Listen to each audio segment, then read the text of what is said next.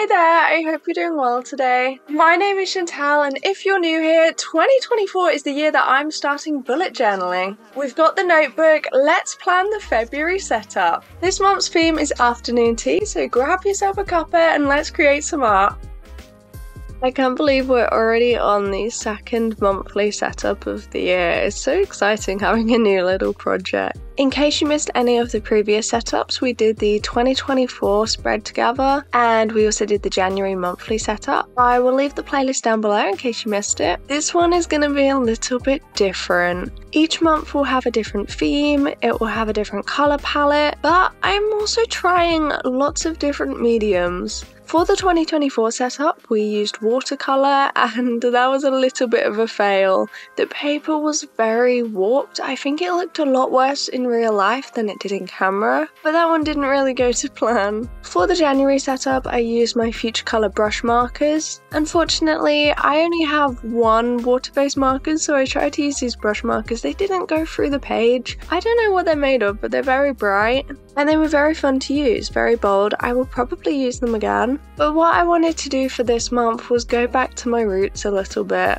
And if you don't know me, I am a paint gal. I love to use paint. The watercolour didn't really work and I knew that for this month I wanted to try gouache. So for today's setup we're going to be trying to use gouache. Welcome back to the new series. Grab yourself a cuppa, relax.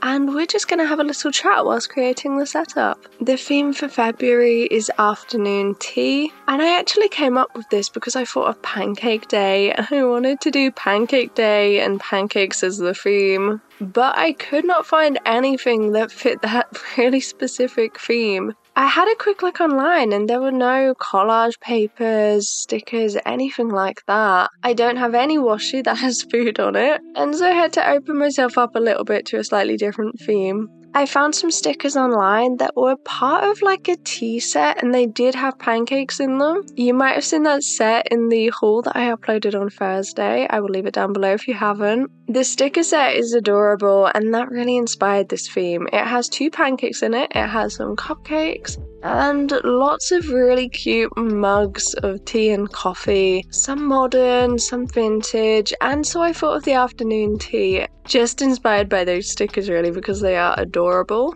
The colour palette is going to be very different to the previous one. For January we used really bright blues, and for this one, with the theme being afternoon tea and the colours that the stickers were, I was thinking something like yellows, pinks, really peach pastel tones. Not super light, but quite muted. And today we're using jelly gouache. I do actually have some acrylic gouache now. I got some for my birthday, I got some birthday presents, and I got a birthday gift card. So there will be a birthday haul coming up in future. I've already filmed it, but I've not actually used the acrylic gouache yet.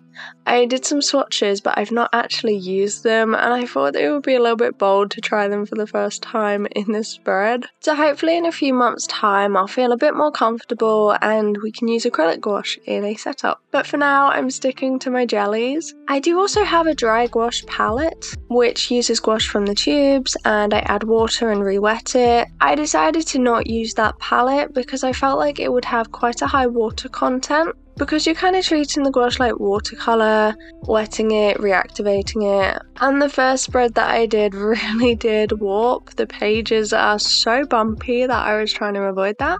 So I feel like the jelly gouache has a little bit less water in it. The only problem with using regular gouache, which I wasn't a huge fan of this idea, is just because it can reactivate really easily.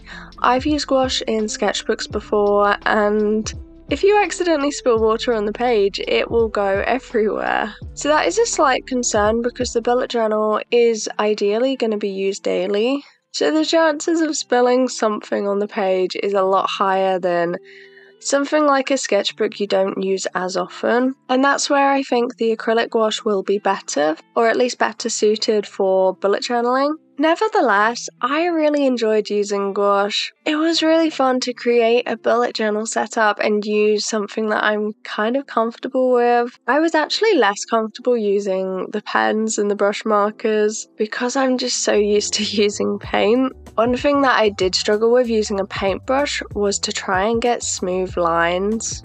A lot of the lines are very wonky, they do have slight mistakes, and sometimes the paintbrush was difficult to write with. Sometimes it's a paintbrush, it's not really designed to write with. I found that difficult, and because it's gouache, sometimes you'd be on a roll and then the paintbrush would be dry. So it wasn't a very forgiving medium to use in my bullet journal. But I've got to say, I think it was worth it. I think the outcome is such a beautiful spread. I'm really happy with the colours I created. I love that gouache is matte. And I love that I got to try painting in the journal. And the pages didn't warp very much. Compared to the watercolour, they pretty much haven't warped at all, which is really good because I was quite concerned when I did my first spread and watercolour was kind of unusable. It did concern me because the journals were not cheap and I was really hoping I would be able to use watercolour in it. I've seen so many other people be able to use watercolour in their journals,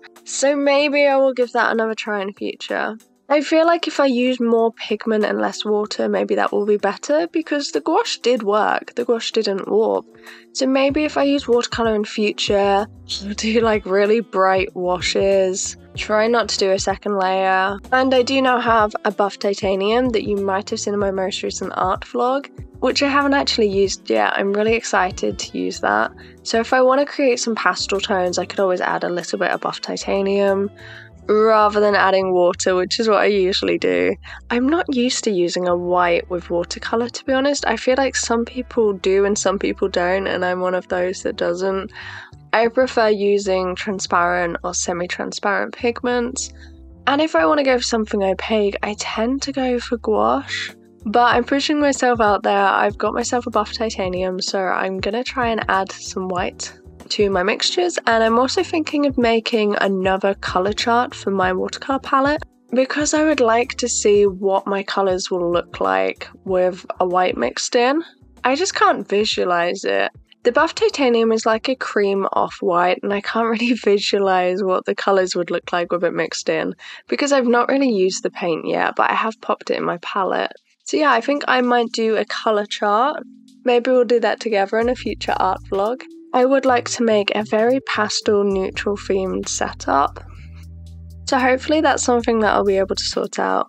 If not, gouache can make some really lovely pastel and neutral tones. Like you can kind of see here, we've got some interesting neutral tones. I just love those unique shades, and you can tell that when I'm picking up the Posca paint marker to do the writing, they just don't have that, or at least I don't have that because I just got like the starter set. The yellow is very bright and it almost doesn't match the theme, the same with the pink.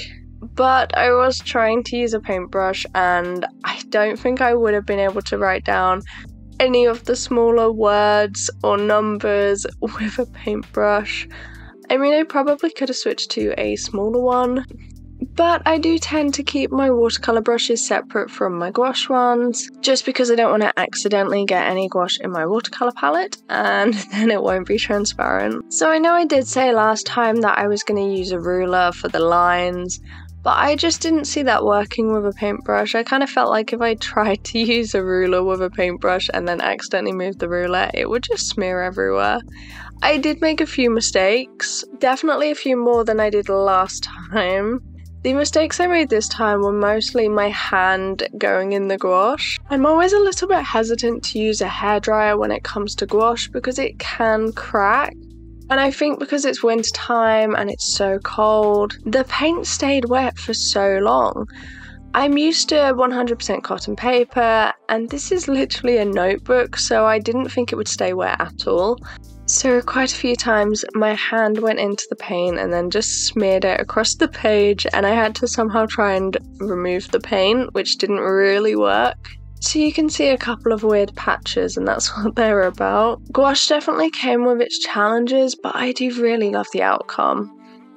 For this monthly setup, I decided to stick with the same habits as previous, and again I've popped it with the calendar. One thing I focused on a little bit more for this monthly setup is to make the spreads cute. But the one problem with making the spreads cute is that each of my boxes have less space for writing. I do want my bullet journal to be usable. I would like it to have enough space in it for me to use it well. And there may not be room if I'm making the boxes so small because there's decoration around the outside. That is a slight concern. Finding the balance between making the setups cute and aesthetic and something that might look good on YouTube like we are now, and creating something that actually is going to serve its purpose. But I will admit there are some days where there's really not very much at all to write in each of the boxes, so I might just have to learn to write a little bit smaller. Since January is almost over, let's talk about how my first ever month bullet journaling went. I think one of the first problems that I've encountered is that in the key, it says that I'm going to make big boxes that connect the dots. Unfortunately, by creating the boxes in this way, it means that I need to leave a line in between each of the boxes so that they don't join up and create a grid. I don't know if that makes any sense. If I'm having to leave a line every single time between the boxes, I really do not have much space in my boxes. Especially with my future monthly spreads being cuter and being smaller, that's something that really needs to change. So whilst the key says that we're going to do lovely boxes that connect all of the dots, we're going to have to do it smaller. We're going to have to do a box in a box. Or the other option is to do the regular size boxes and just be okay with it looking a little bit like a grid if you have multiple underneath each other. I don't know, but I think I'm going to have to compress what I'd like to write a little bit more. Another issue that I've kind of noticed, which is a really good issue to have, don't get me wrong, is that I have too many ideas on the brain dump page, and I basically filled up the entire page in like the second week, like the start of the second week. I do think this links to my previous point in that I was leaving a gap in between each line, which is something that I won't be doing for the February spread.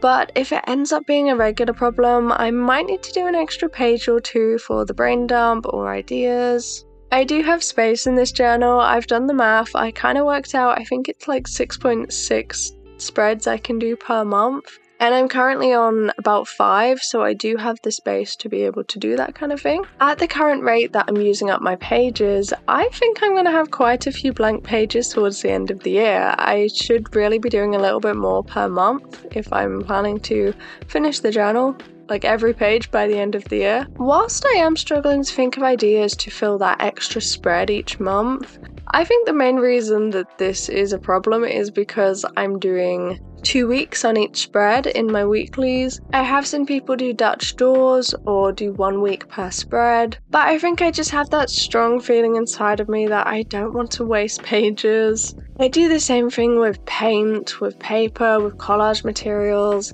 If you've seen any of my art vlogs, you'll know that behind the scenes, if I have any paint left over, I will just fill lots and lots of pages in my sketchbook, and that's a future problem. We'll do something with it. I just don't like wasting product. So whilst I know that at some point I will probably need to cut the paper and create a Dutch door and just give that a try, it does feel like a little bit of a waste for me, because that's just kind of who I am. I don't like wasting materials, especially considering the paper was not cheap. I'm sure I'll find a way to use it, but the idea of cutting that paper just for aesthetics kind of pains me. As far as the February setup goes though, this is definitely my favourite so far, including the 2024 one. This is my favourite so far. We're only on the third one, but I feel like this gives us a lot of potential going forward. I love the colour theme. I really love the colour theme.